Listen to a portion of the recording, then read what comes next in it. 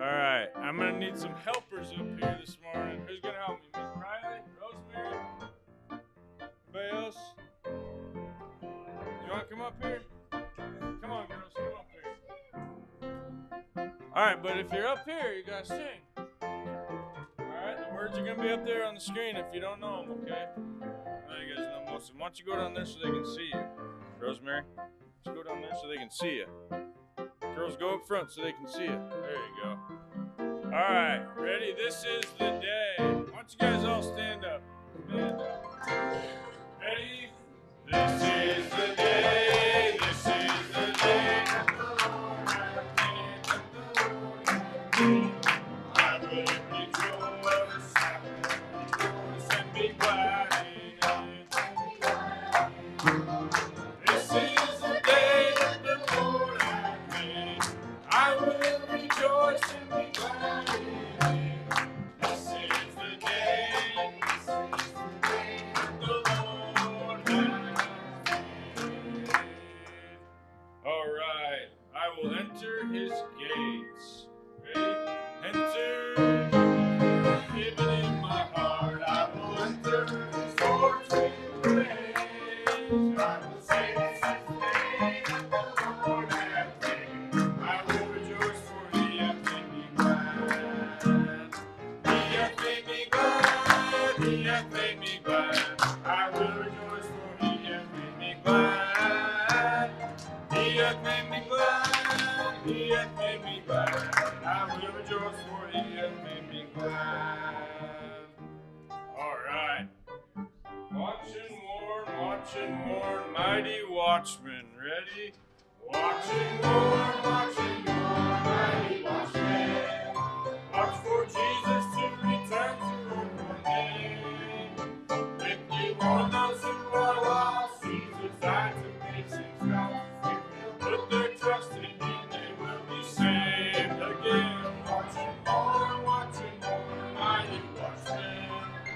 watch for Jesus to return to earth one day.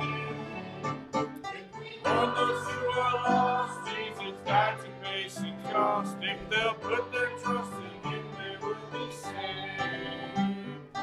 For those who are lost, Jesus died to pay sin cost. If they'll put their trust in Him, they will be saved.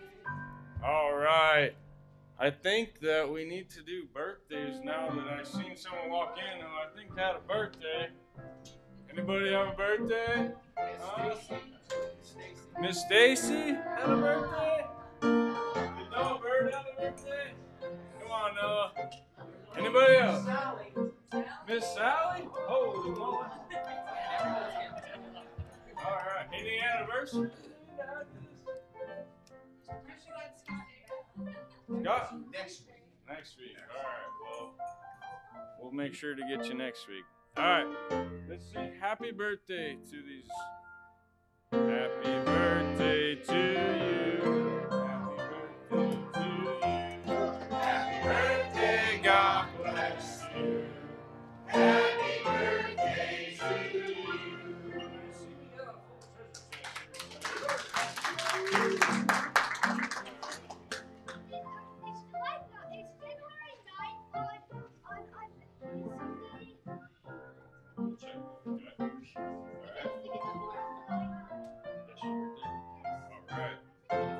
Let's sing. Be not transformed. Now, I know you guys know this song, right, girls? You definitely know this song. We've been singing it for like several months downstairs. So, ready? Be not conformed to this world, but be transformed by the renewing of your mind, that ye may prove what is that good and acceptable and perfect will of God. Be not conformed to this world, but be transformed by the renewing of your mind, that ye may prove what is that good and acceptable and perfect will of God, and acceptable and perfect will of God, and acceptable and perfect will of God. All right, our last song, you're going to need your Bibles, all right? Girls, you got your Bibles? No? Here, take this. Right here. This will work for now. Oh, that one's falling apart. All right. Ready? Come on, girls, up here. Up here. Come on. Come here. You gotta sing the song first. All right, now, you're gonna watch what I'm doing, okay? I'm gonna come up here with you. All right? Ready? Happy Christian cowboy going down the narrow trail. Happy Christian cowboy going home. With my Bible in my saddle, to help me win my battle. I'm a happy Christian cowboy going home.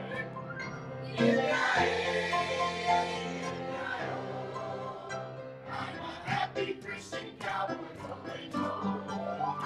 With my Bible in my saddle, to help me win my battle. I'm a happy Christian cowboy going home. All right, good job. Brother Matt Bird, can you please dismiss us to Sunday school? Father God, I am grateful today. I'm thankful for sunshine, thankful for opportunity to be in your house. I'm thankful for those that have come out today and those that will come the next hour. Lord, I just pray for preaching and teaching this morning to touch us individually, and that we need to hear from you, Lord, and that we be able to push aside cares of the week and the week to come and just rest in where you have us here today. I'm thankful for those that give their time to preach and teach to us, and that song service next hour will go well as well. That would be uplifting, encouraging, and edifying. Lord, I just thank you for another day. Thank you for your saving grace. In Jesus' name I pray. Amen. You can be dismissed to Sunday school. Miss Stacy.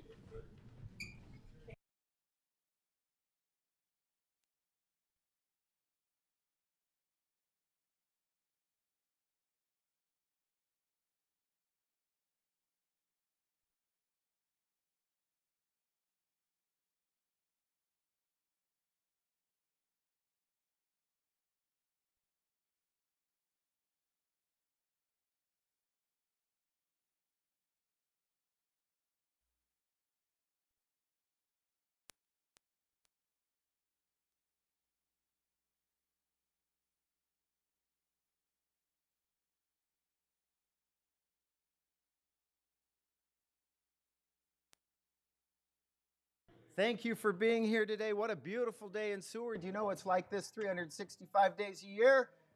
Just some days we got to go 10 miles up to see the sun, right? But what a beautiful day. And it has that feel of fall. Fall is in the air. 1 Peter chapter 5. 1 Peter chapter 5. We've been taking a look at principles in God's Word that if we walk through this life trying to figure things out from an earthly perspective by what we see or think or perceive, oftentimes we miss out or we see things just the opposite of what God's trying to do. So we've been looking at a few things, and today we're going to look at another principle that we'll find here in 1 Peter chapter 5.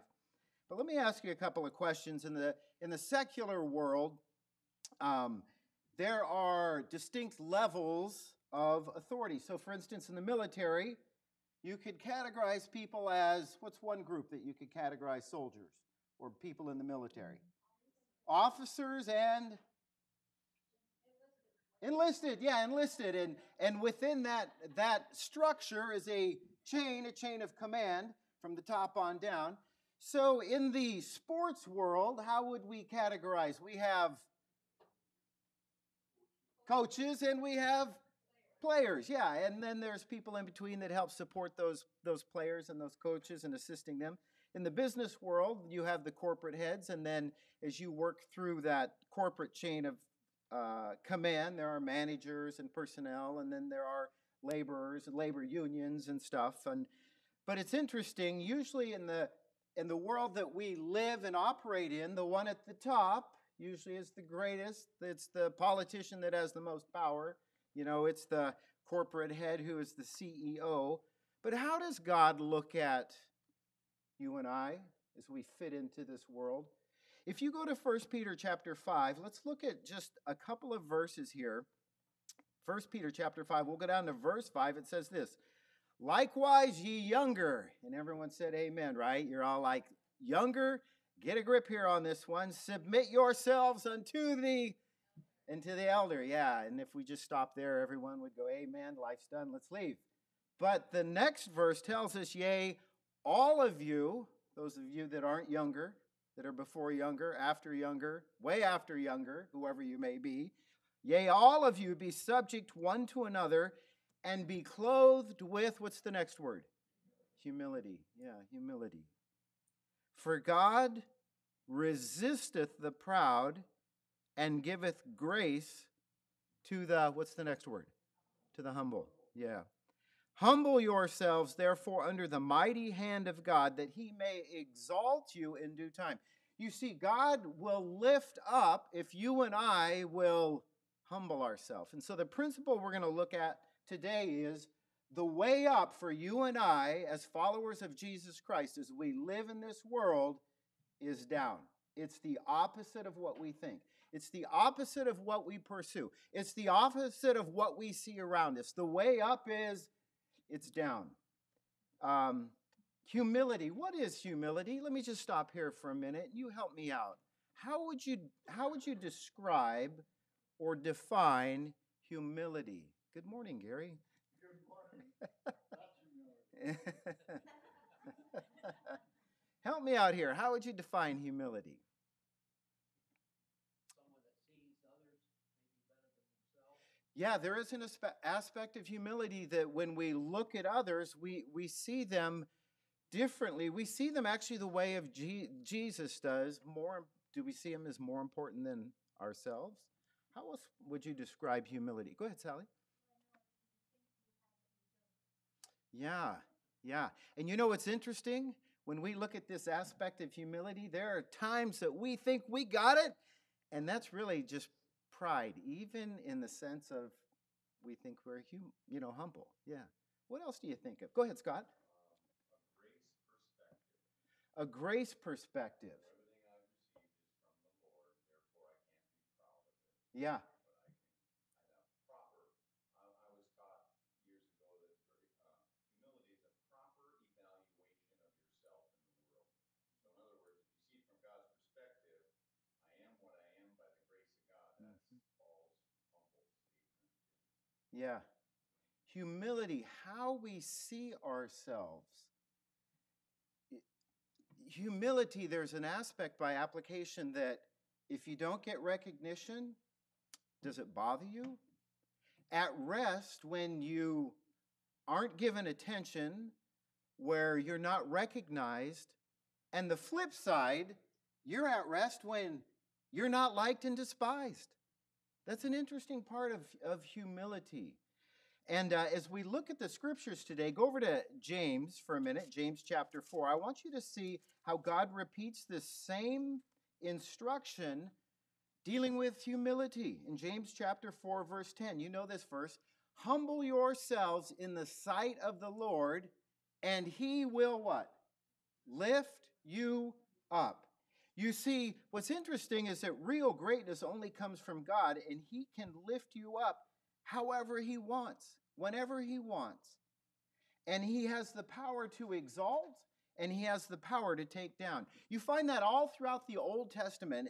If we were to just kind of quickly skip a rock, and I'm just going to look at a few verses, then we're going to go to the Lord in prayer. Look at Joshua chapter 3, verse 7. After Moses died, Joshua becomes the new leader of Israel, and God tells Joshua that he would lift Joshua up in the eyes of the people. Look at Joshua 3:7.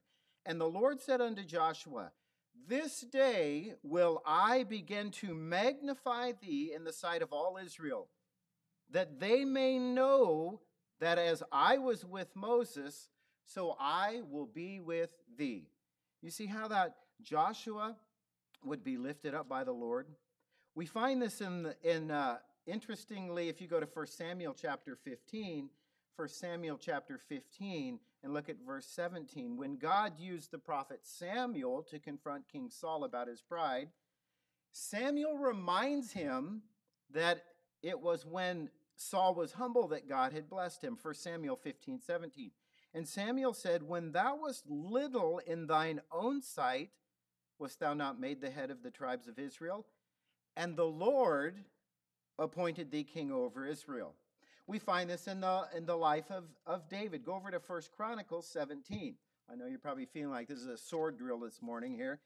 1 Chronicles 17 and down in verse 7, we find in the life of David. You see the prophet Nathan delivered God's blessing to David. He told him that God had found him humble and would lift him up. 1 Chronicles 17 verse 7. Now therefore thus shalt thou say unto my servant David, thus saith the Lord of hosts, I took thee from the sheepcote, even from following the sheep, that thou shouldest be ruler over my people Israel. And I have been with thee whithersoever thou hast walked, and I have cut off all thine enemies from before thee, and have made thee a name like the name of the great that are in the earth. You see, in all through the Old Testament, to make a great impact, you need the favor of God. God's favor. It's God who lifts up, and it's God who takes down. And the question is, how does his favor come upon you and I? And we find throughout the scriptures this principle of it's through humility. It's the opposite of what the world will squeeze into you. It's the opposite of what we're taught from the time we're little. So then the question becomes, how do we become humble before God? How does that happen? How is it that, is there anything I can do to find God's favor and find humility? Well, we're going to see a few things in the scriptures today in how you and I can look, where we can look. So let's go to the Lord in prayer, and then we'll get started. Father, thank you for your holy word, how you have preserved this for our benefit. And Lord, I need your help. We need your help. As followers of Jesus, as followers of your Son, we need your help in this world. We'll never be what you desire for us to be until we're willing to turn to you and look to you and ask for your help. And you desire to help us from the inside out. That begins at the day that we believed on the Lord Jesus Christ, and through your grace and even your mercy, Lord, you are willing and desire to work in us and through us for us to yoke up with you and to walk through this world, not trying to carry the burdens of life, but to walk with you. So, Father, I pray that you just loose your word now, that you'd bind the enemy, you'd help us to not only see this principle, but by your grace to live it out in those areas of our life we need to surrender. So, Father, thank you for this time. Thank you for those that are here now and those that are online. In Jesus' name I pray. Amen. So I want to look at a few directions that you and I can look to have humility. And they're very simple. The first one is we're just going to look up, look up. I think one of the keys to humbling ourselves is where we look. And the question is, do I look up? So we'll go to this first slide. Yeah. We're having a little problem with power. What's that? Oh, no, I did not. Thank you. Yeah, Stacy mentioned, did you tell them what they're looking for in the picture? So in this picture today, which may be the slide that you see all morning, is this little chick among all the ducks. Okay. And Stacy, if that doesn't work, just restart the computer and reopen it. It's right on the desktop. All right. So the first look that I want us to consider, if you head over to Philippians chapter 2, go over to Philippians chapter 2, and that is, will we look to Christ? Will we look to Christ? Now, it's amazing that God in the flesh, Jesus Christ, is the perfect example of humility. So if you go over to Philippians chapter 2, look at verse 5. Jesus, if you think about it, Jesus left his home in heaven, a place of splendor, came to this earth, clothed himself in humanity, put on flesh, so that he could experience everything that you and I will ever go through, and allowed his very creation to hang him on a cross for the benefit that relationships could be restored with the living God through Jesus Christ, through the death, burial, and resurrection of Jesus Christ. And he did this not demanding his own rights of who he is and who he was at that time, but living a life of service. Look at Philippians 2 and go down to verse 5. Here's what Paul wrote as he wrote these believers in Philippi. Let this mind be in you, which was also in Christ Jesus, who being in the form of God, thought it not robbery to be equal with God, but made himself of no reputation and took upon him the form of a servant and was made in the likeness of men. And being found in fashion as a man, he humbled himself and became obedient unto death, even the death of the cross. Wherefore God also has highly exalted him, here's our principle, and given him a name which is above every name, that at the name of Jesus every knee should bow, of things under heaven and things in earth and things under the earth, and that every tongue should confess that Jesus Christ is Lord, to the glory of God the Father. You see, just before Jesus died on the cross, he even demonstrated humility again. What did he do? He washed his disciples' feet. You guys think you're great, you want to be great? And he said, here's an example. And he stoops down, of all the things he could grab, he grabs a towel and a basin, and he begins to wash the feet of his disciples. If you go over to the Gospel of John, let's kind of skim through this for a few minutes. I want you to see from the scriptures what Jesus did. Then we're going to look at what he said. John 13, and go to verse 15. Amazing. John 13, verse 15. For I have given you an example that ye should do as I have done to you. Jesus gave up everything. Amazing. Everything. You can often tell if someone is humble by what they say about themselves. You ever have a conversation with somebody, and within seconds, it's turned from, I can't even remember what I was talking about, but they're talking about themselves, which is okay. I mean, I like to listen to people, and, sometimes people, I think about this in the context of starting out with new students. Sometimes they're kind of quiet, but you ask them about their hometown or why they're here in Seward, and pretty soon they just kind of wake up and begin to talk about their family and stuff. But look at John chapter 5. Head over to John chapter 5 and verse 19. John chapter 5 and verse 19. I want you to see what Jesus often spoke about. Verse 19, John 5. Then answered Jesus and said unto them, Verily, verily, I say unto you, the Son, speaking of himself, can do nothing of himself, but what he seeth the Father do. For what things soever he doeth, these also doeth the Son likewise. Go down to verse 30. I can of mine own self do nothing. As I hear, I judge. And my judgment is just, because I seek not mine own will, but the will of the Father which has sent me. Flip over to John chapter 6 and verse 38. For I came down from heaven not to do mine own will, but the will of him that sent me. Look at John chapter 8, verse 28. Then said Jesus unto them, When ye have lifted up the Son of Man, then ye shall know that I am he, and that I do nothing of myself, but as my Father hath taught me, I speak these things. Look down to verse 50. And I seek not mine own glory. There is one that seeketh and judgeth. Head over to John chapter 14, verse 10. John 14, verse 10.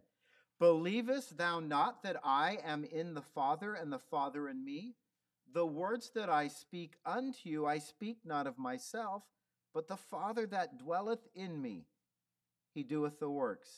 And then down in verse 24, He that loveth me not keepeth not my sayings, and the word which ye hear is not mine, but the Father's which sent me. You see, Jesus wasn't about being absorbed about himself. He wasn't about seeking his own glory. It's interesting, as we walk through this life, the natural thing is to draw attention to self, to glorify ourselves, to lift up ourselves, to get credit for the smallest things, and we get bent out of shape when something goes unnoticed. And hey, I had a part in that. How come nobody said anything? But if you look to Jesus, it was always about, and it's amazing to me as I look at the scriptures, about the Father, glorifying the Father, speaking what the Father had to say, being obedient to carry out the very will of the Father, again and again and again. Even John the Baptist, you think about in the Gospel of John, if you go over to John chapter 1, verse 27, John the Baptist focused on the greatness of Christ. He had no need to promote himself. Look at John 1:27. He it is, speaking of Jesus, who coming after me is preferred before me, whose shoes latchet I am not worthy to unloose. Look at John chapter 3, verse 30. Speaking of Jesus, he must increase, but I must decrease. When we look to what Jesus did and the way he humbled himself and listened to what he said, he always promoted the Father's glory. Where will we look as we go through this life? And I submit to you this principle, the way up is down. If I don't look to Jesus, I'll just forget about why I even exist and why I'm here on the planet. Why God may allow things that will squeeze my faith at times, that he wants to do through me, to prepare me, to draw me closer to him, so that he can work in the life of someone else. I'll become absorbed with my little world, the things that I'm overwhelmed with, the things that I have to get done, and I'll forget about what Jesus wants to do. So we need to look up. Hey, look at that. There's a slide. And then secondly, we need to look in. Look at Jeremiah chapter 17. Head back to Jeremiah, about the middle of your Bible here. Isaiah and then the book of Jeremiah chapter 17. I want you to see how the Bible characterizes your heart and my heart. If we are going to look in and consider our motives, we need to recognize the true condition of our heart. Jeremiah captured that. Jeremiah 17:9. The heart is deceitful, and it doesn't just stop there. The heart is deceitful above all things and desperately wicked. You want to know the condition of my heart? Let me just be transparent and expose it to you. The scripture tells me it's deceitful above all things. When you look at me, most of the time, if I'm honest, I don't know if I'm a skeptic which means when you say something, now for y'all that I've known you for a long time, but when someone says something to me, before I'm all in, I got to see some action. I got to see some demonstration that what's behind your words, really the intent is there. Naturally, I'm a skeptic. My wife, just ask my wife, well, I'm not feeling well. I got kind of an upset stomach. I can remember years ago, she says, well, I've got this natural oil. And I'm like, my first response is, yeah, right. No, really, just put a couple of drops in there, take a drink. An hour later, I'm like, okay, I'm in. The skepticism was gone. I don't know how this stuff works, but it worked. Yes. Yeah, that's the skeptic. Yeah, right there, right? I love that. Oh, praise the Lord. Oh. Yeah. The reality is that we are born self-centered. I mean, I got to go squeeze little Mason last night, look at that little face. And, but you know what? We are self-centered. That little guy is already learning stuff. When he doesn't want things to go a certain way, I've learned this. He's now doing this. Put the head back. Who taught him that? Well, Samuel did, right? We'll blame Samuel. He wants his needs met. When I'm hungry, I'm letting you know. When my diaper is soiled, I am letting you know. When I'm tired, I'm letting you know. As adults, we just get a little better about hiding the self-centeredness of our hearts. But unless we choose to humble ourselves, it's always there. And the self will always become the motivator for what we do and even how we serve. Look over in Luke chapter 14. Jesus tells this interesting parable. Luke chapter 14 and verse 7. And this is a classic, how this parable reveals the selfish desires of our hearts. Luke 14 verse 7, and he put forth a parable to those which were bidden. Now Jesus is in the house of one of the chief Pharisees to eat bread, and it's the Sabbath day. So he puts forth this parable to those which were bidden, when he marked how they chose out the chief rooms. So who's the greatest here? Saying unto them, when thou art bidden of any man to a wedding, sit not down in the highest room, that room of honor, lest a more honorable man than thou be bidden of him. And he that bade thee, and him come and say to thee, give this man place, that thou begin with shame to take the lowest room. Ken, I'm sorry, this seat that you're in right now is reserved for someone else. Can you head back to that other room? And off you go with your head down. Give this man place, and thou begin with shame to take the lowest room. Verse 10, but when thou art bidden, go and sit down in the lowest room, that when he that bade thee cometh, he may say unto thee, friend, go up higher. Then shalt thou have worship in the presence of them that sit at meat with thee. Look at verse 11. For whosoever exalteth himself shall be abased, and he that humble himself shall be exalted. The way up is down. You see, the self-centered heart always wants recognition and applause. God doesn't always care about, now catch this, I'm just going to throw this hook out there, how we serve, but really the motives behind why we serve. God always looks at the heart. What is it that motivates you to do what you do in your workplace, in your neighborhood, maybe within the local New Testament church? Is it to get attention? Is it to lift yourself up? Or do we draw attention to Jesus? Look at over 2 Corinthians chapter 5. And I want you to see what Paul wrote to these believers. 2 Corinthians chapter 5 and verse 14. For the love of Christ constraineth us, because we thus judge that if one died for all, then were all dead. and that he, speaking of Jesus, died for all, that they which live should not henceforth live unto themselves, but unto him which died for them and rose again. Am I living for myself? That's the natural way of my flesh. Or am I living to love Christ, or do I just love myself? So I need to look at my motives as I look in, but look at Luke chapter 18. This other aspect of this is I need to really look at and examine my thoughts. Look at Luke 18. Proud people think highly of themselves. Humble people think highly of God. Jesus tells another parable about pride and humility.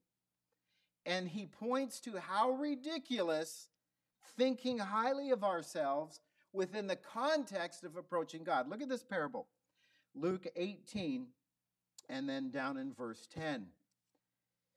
Verse 9, it says, "And he spake this parable unto certain which trusted in themselves that they were righteous and despised others." Verse 10, "Two men went up into the temple to pray, the one a Pharisee, the other a publican, a tax collector. The Pharisee stood and prayed thus with himself, God, I thank thee that I am not like other men." Then he describes these other men, extortioners, unjust, adulterers, or even this publican. "I fast twice in the week. I give tithes of all that I possess." And the publican, standing afar off, would not lift up so much an eye unto heaven, his eyes unto heaven, but smote upon his breast, saying, God, be merciful to me, a sinner. I tell you, this man went down to his house justified rather than the other. For every one that exalteth himself shall be abased, and he that humbleth himself shall be exalted. It's interesting how highly we oftentimes, if we're honest, will think of ourselves and poorly about others. In this manifestation of pride, we find over and over and over again.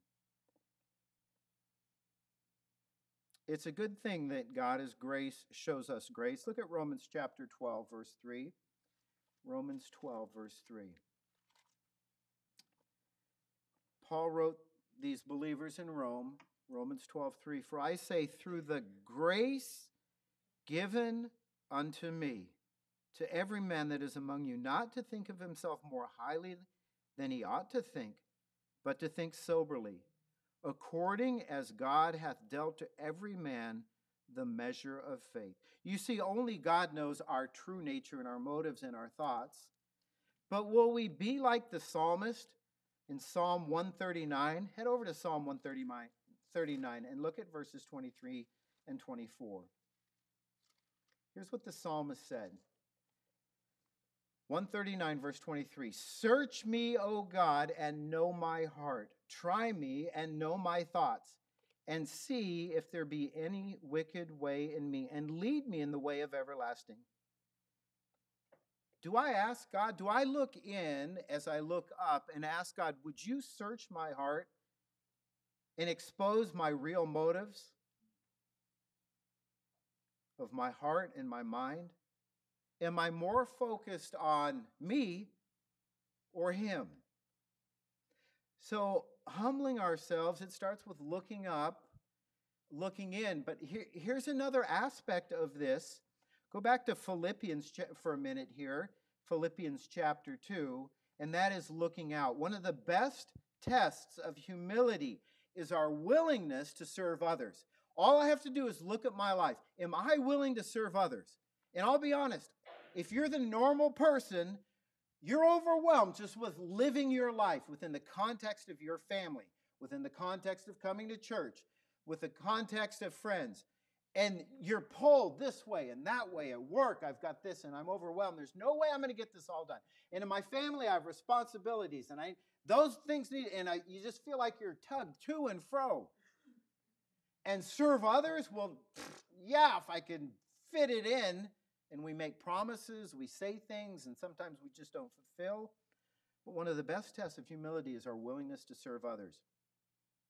In Philippians chapter 2, where we were earlier, before it describes Christ's great humility as he came to this earth and gave himself for you and I, Paul admonishes these these believers in Philippi to humble themselves by looking outward. Catch this in the scriptures, Philippians 2, verse 1.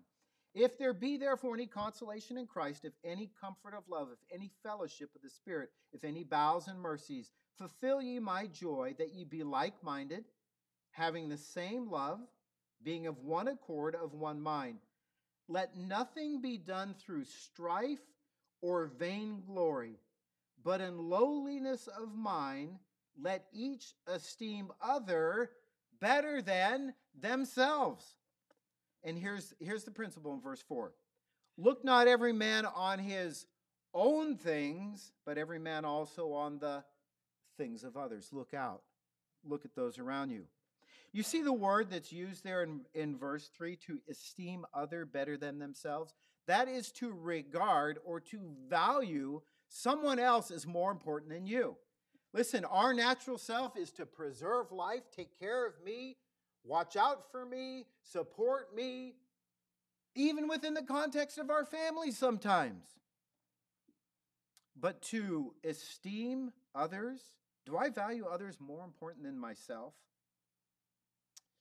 Well, God has made everyone in his image. In fact, if you go back to Genesis, do I have it up there? I do.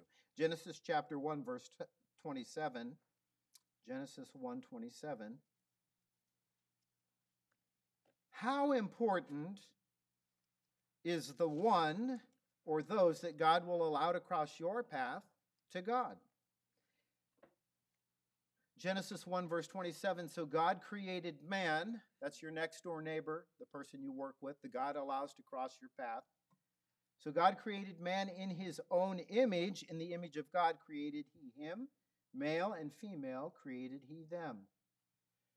Jesus, when he looks at others, he sees the reflection of who he is, even in the fallen state of those that may turn their back or reject him. In Hebrews chapter 2, head over to Hebrews, the book of Hebrews. Head back to the last part, near the end of your Bible, Hebrews, James, chapter 2. Go down to verse 9. Hebrews 2:9. But we see Jesus, who was made a little lower than the angels. Why? For the suffering of death, crowned with glory and honor, that he, by the grace of God, should taste death for every man. You see, God has made every human being in his image, and Jesus died for every person. Why is it, if you want to know a good measure of humility in your life, it's how we respond to others when God brings them across our path. Well, I'd help you out, but I just can't. There's no way I can. Well, then why is it that God has allowed them to cross your path? There's got to be a reason. It's just not chance. You didn't just show up to the store and cross paths with somebody. Maybe you were reaching down on the bottom shelf and they were reaching on the top shelf, and next thing you know, you're hit by stuff on the top shelf. God allowed that for a reason. And the question is do I see people the way Jesus sees people? The way Jesus saw you? I made you. I created you in my image. My son died for you and for them. When we see others as Jesus sees them, it helps you and I to be reminded of not only his humility and what he desires to do in us and through us, but that he's got a purpose. So do I look out to esteem others? Do I look out to serve others?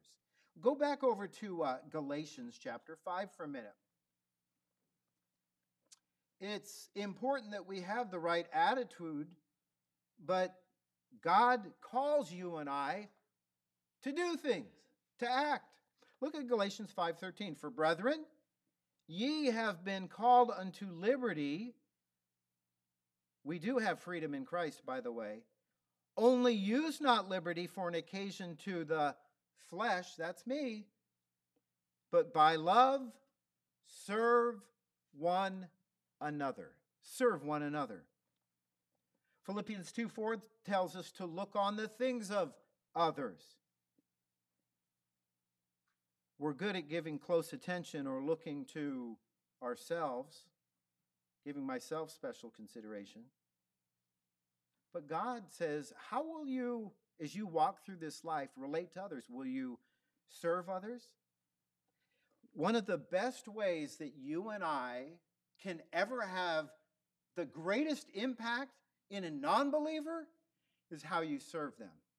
Within your workplace, wherever you live, play, whatever you do, when you have an opportunity to do something that most people would say, I just don't have the time, why would I do that? I don't even know you.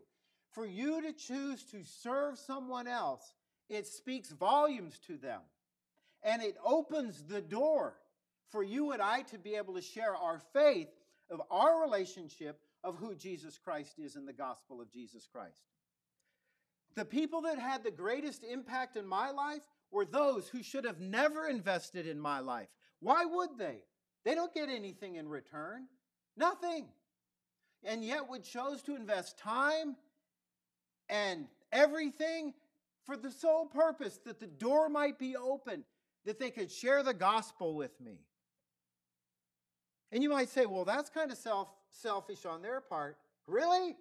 I know where I'm going to spend eternity. It's so funny how our mind thinks sometimes. I'm going to lose out if I don't have the freedom to go there or do that. There is more joy and freedom when you and I have the opportunity to share the hope we have in Jesus Christ. On my worst day, when I finally come to myself and I lay down in bed and I'm like, and then I just began to think that, good night. I know a living God and He knows me. I know where I'm going to spend my eternity.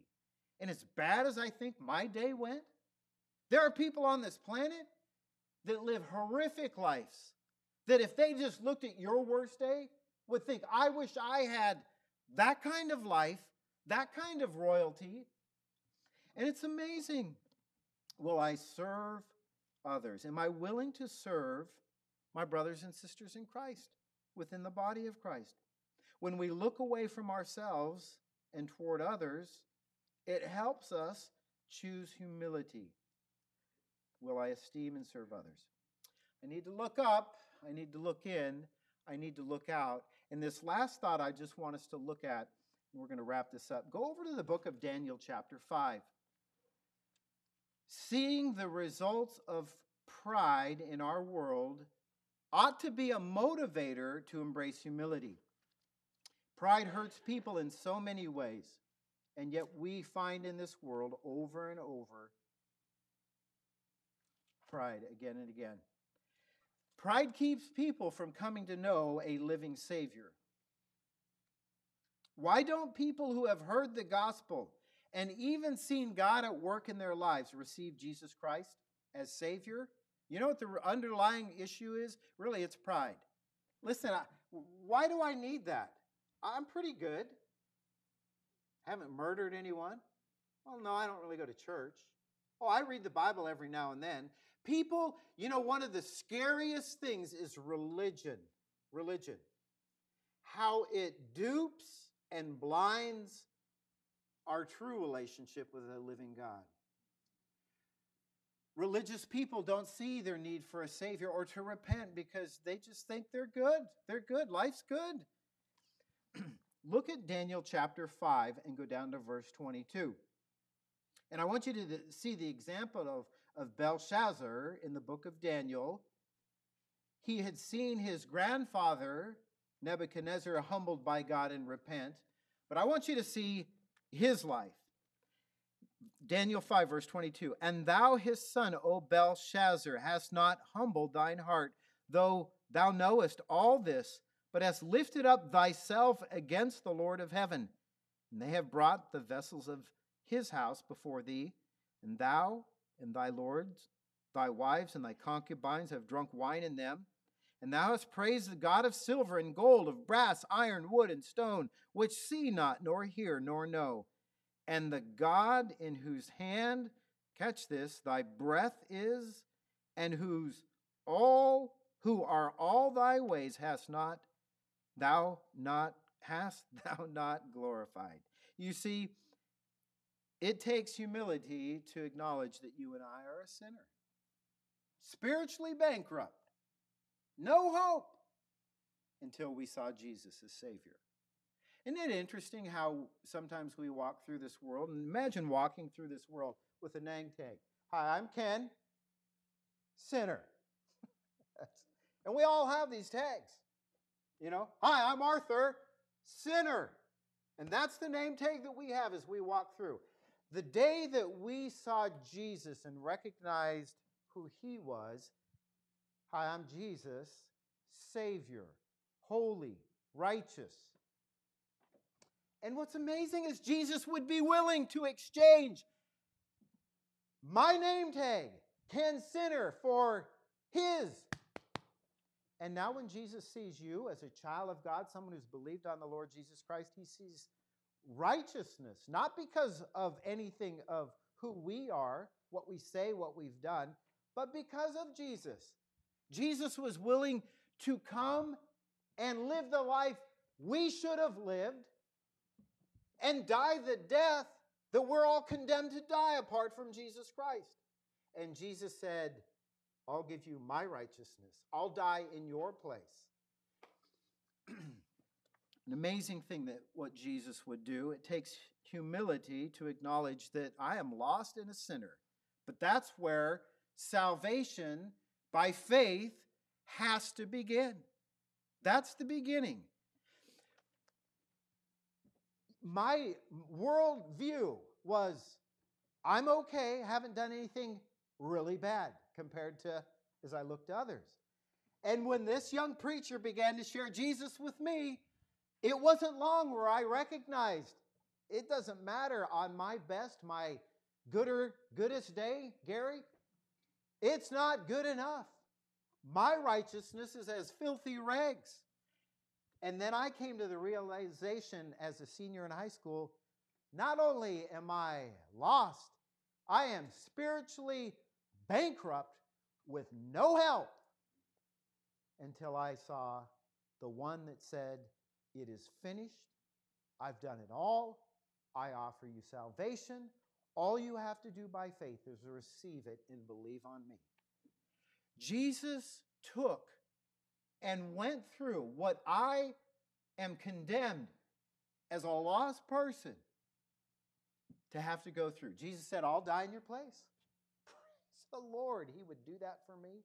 You know, we gloss over, Hollywood glosses over the cruelty, the horrific nature of Jesus as he was unrecognizable as he hung on that cross and went through the most horrific thing that man could ever do to a human being. Why would he do that? Because he said, I'll die in your place, Ken. I'll die in your place. I'll die in the place of everyone on this planet to make a way so that a relationship could be restored.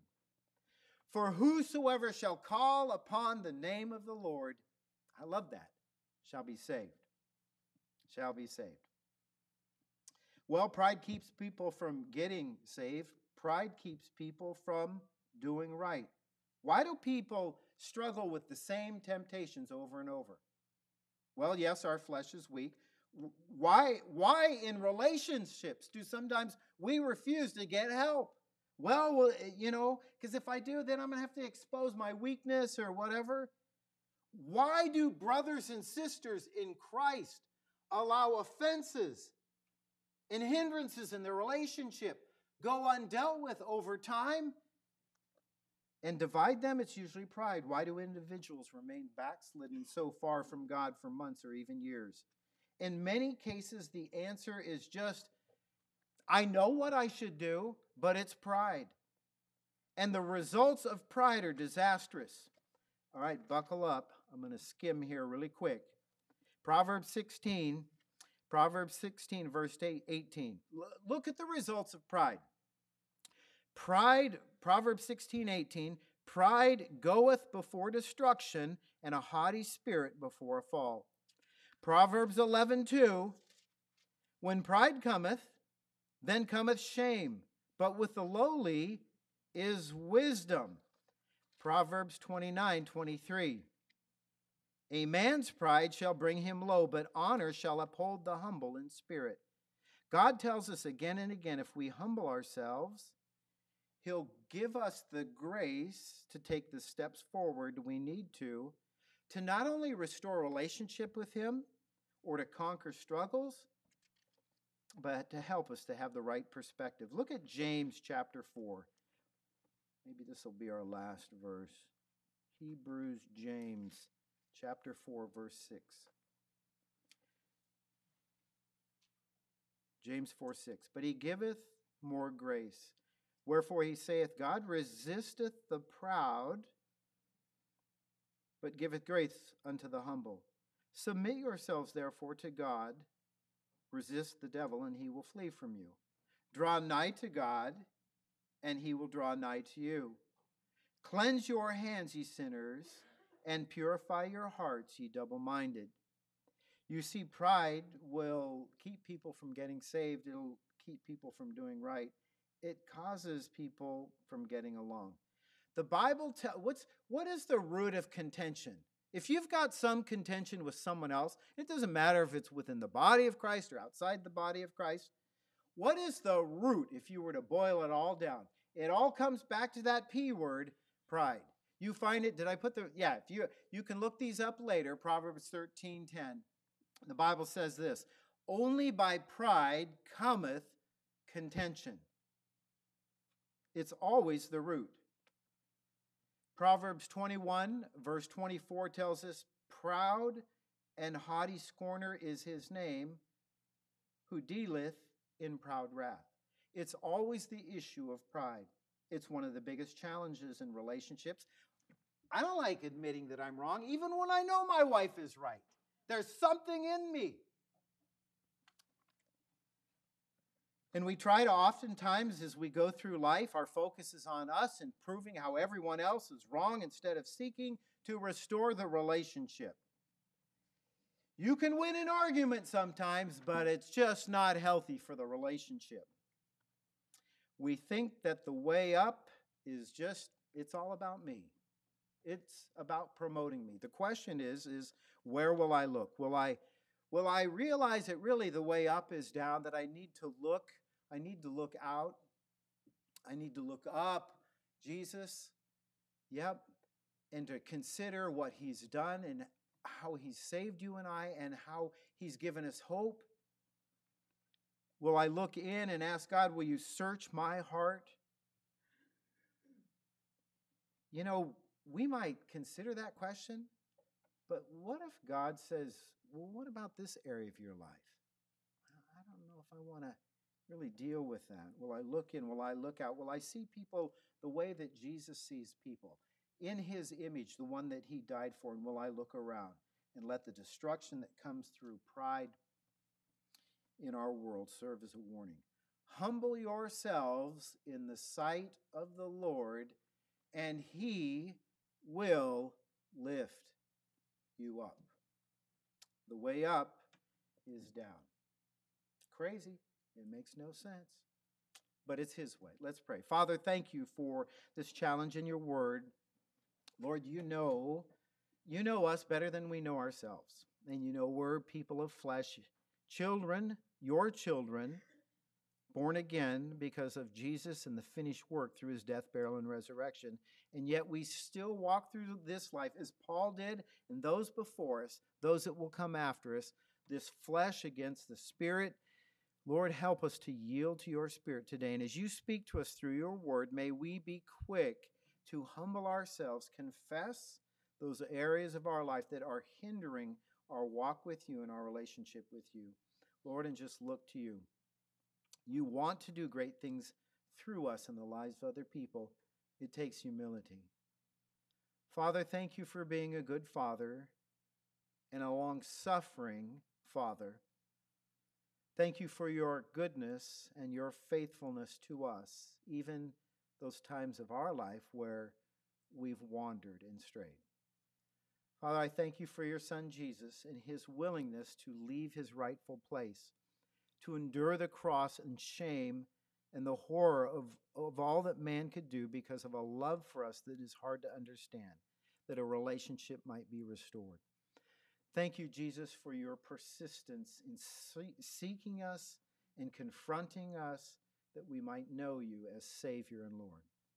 Father, thank you for this day. May you work in our hearts as we continue to worship you in this next hour as our preacher comes. Just give him liberty and freedom to proclaim your truth that you have specifically for us. In Jesus' name I pray. Amen and amen. On the screen, you'll see among all these little duckling is this chick in the lower left corner right there. Thank you for being here. We are dismissed.